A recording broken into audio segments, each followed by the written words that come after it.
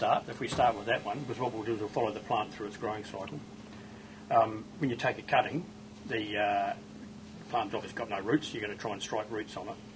And one of the things that really makes them not perform well as cuttings or clones is the fact they've got no food. And Clone Start provides a basic food for them, for a clone without roots, and also it provides a very soluble form of phosphorus, which is pretty important because that's involved in the energy transfer system. So when a plant photosynthesizes, it uses phosphorus to transfer that into energy. Plant can't do it because phosphorus is always taken up through the roots. They haven't got any roots, so we put on the leaves. Normally, you can't get phosphorus into a leaf, just it's too big. So we have a specialised carrier in here that does that for it. Another product is Essential Nitro.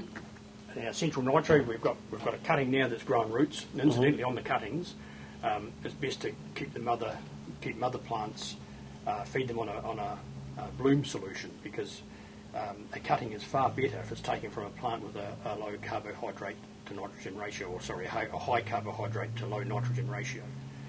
And you can do that by keeping them fairly hard and feeding them on a bloom nutrient. It'll give you a better cutting.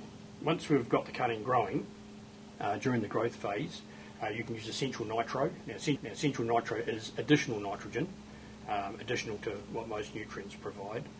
And it's for very vigorous growing cuttings, especially if you're using CO2 or you've got warm temperatures. They often can't get enough nitrogen. Well, they get enough for those processes, but a plant does have the ability to store nitrogen.